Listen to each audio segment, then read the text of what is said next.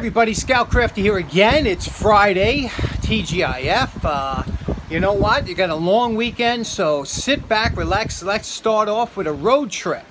Okay, we start our trip off. Anytime we're going out the island, we stop at the bagel store. And this particular bagel store always has a nice variety of all types of cream cheeses and everything you want to, spreads that you might want to put on it. But I always get the standard egg salad.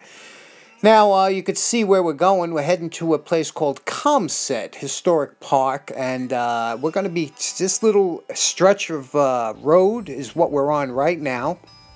What's interesting about this stretch of road, if you look right here, that house straight ahead, and I'll zoom in on it, that was where Billy Joel and Christy Brinkley lived. You know, that was a pretty expensive house at the time, and in 2017 it went up for sale. You could have bought it for a measly $5.4 million if you had the cash. Now, getting into the park here, we ran into this car. Have you ever seen one of these before? It's a Datsun. A Datsun 2000. I've never seen one of these before. I used to have a Datsun. It was that was some car. But you don't see these floating around, I guess, because they really weren't made to last back then. But when we get into the park here, this probably is the most famous tree in the park. It's an old beech tree, and it's if you ever went to my page, you'll see it at the.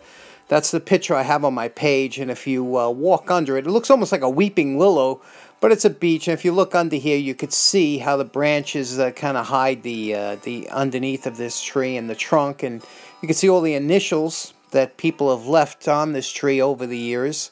And I'm always fascinated by old-time trees, and to think of how many people, how many thousands of kids have touched this tree and seen this tree. Anybody that's ever been to this park, even though this park is pretty hidden and not really well known and a little bit difficult to get to, but it is a lot of fun. If you ever get a chance on Long Island to go here, this is the park to go to. Now, it has so many different facets to this park, but we're going to go down by the water. And this is the Long Island Sound that you're looking at off in the distance. And just past that is Connecticut. So this you could swim to Connecticut if you had the mind to, but it'd be a long swim. Here's a little bit of a, almost like a lagoon in here. And there's always wildlife, lots of wildlife in this one part of the lagoon. It's just beautiful. I'll let you listen to some of the sounds of the ocean and the beach, and just take a look at what a beautiful, pristine walk this is if ever you get a chance to get out here.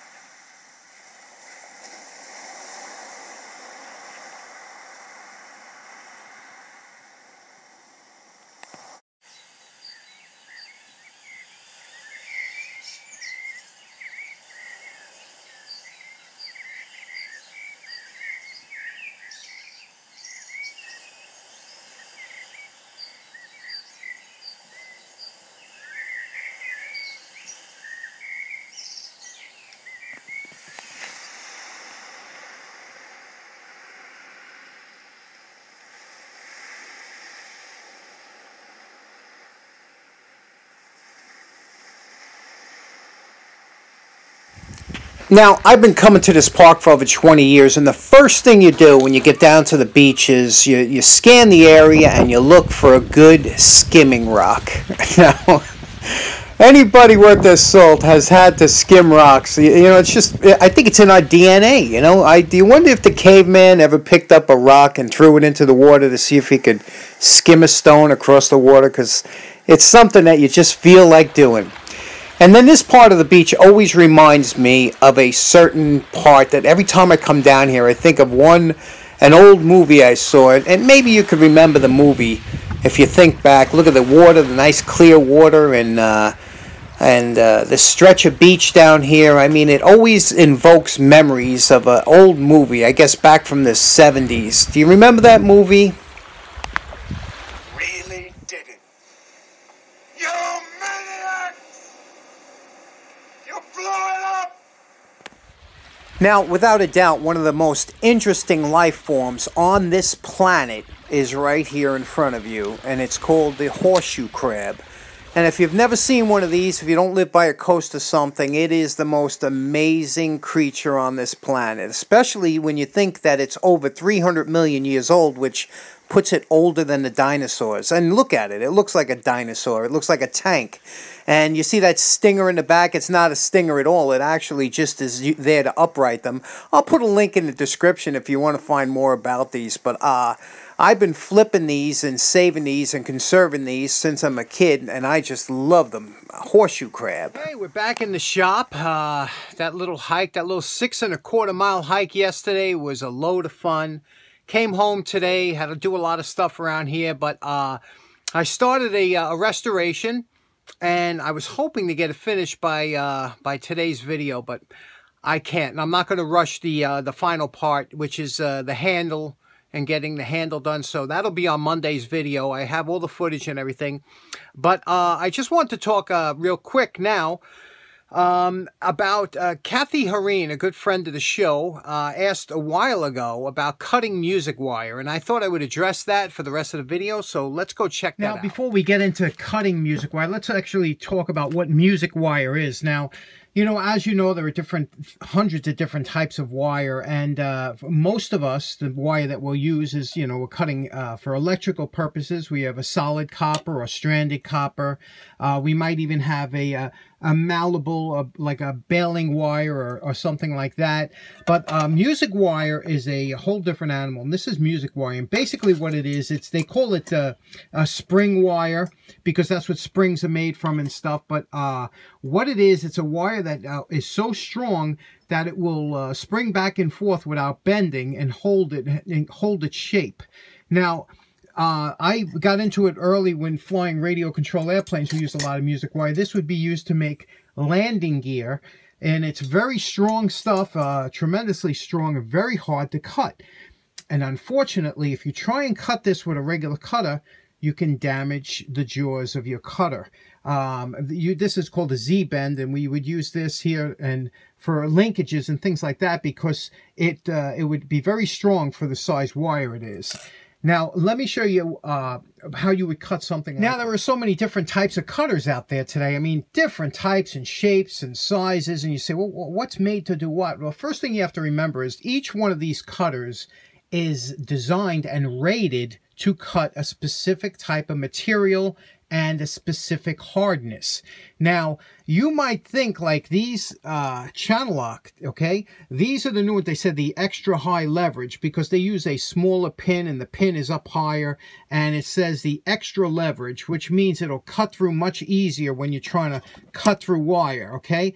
Now, you just cut through that and you say, okay, well, it cuts easier, but that doesn't mean the extra leverage doesn't mean that these jaws are any stronger, that it's going to be able to cut through something like this. If you tried to cut this music wire with these pliers, you would damage the jaws. So that's where a lot of people come in. They see this extra high leverage and they think that, okay, it's going to give me more leverage and more cutting power, but it's the jaws you have to be concerned with. Now, everybody should have an inexpensive pair. This isn't too inexpensive, but you should have an inexpensive pair. You could get these inexpensive, cheap ones, but they're small bolt cutters, they call them. And what that means basically is that these are meant to cut a different type, a harder type material through here, and it has, you know, just a setup of these have the leverage. But again, these are rated. You know, a lot of the old pliers used to be called music wire. The old music wire rated pliers would look similar to these. You know, they had these strange concoction that, you know, the leverage would pull it up, and because it's so hard to cut, and then the jaws would be totally different. You see how stout these are, and you see the angle of that jaw. Now, if you look at the angle of that jaw, that might be like a 45-degree angle there, whereas if you look at the angle of this jaw, if you take a side profile, it's going to be much sharper, because these are meant to cut copper. These are meant to cut steel. And mostly, you know, obviously when the jaw only opens so much, you know, it has such a small amount of capacity that it could take, you know, you're not going to really overfeed this with music wire because it's made for smaller pieces of wire. Now, what's interesting is a lot of these cutters will have, if you look here, you say, well, they're not touching at the bottom. believe it or not, they're designed that way. It's made to be a two-cut part. So in other words, you would take your piece of wire here and you put it in and squeeze it. Now that's not going to cut all the way through. As you can see, it don't cut all the way through. But what it did was it made indents in there. You can see that there. Indents in both sides. Now you take those indents, you slide it up a little bit onto the top part of the jaws, and that'll cut right through.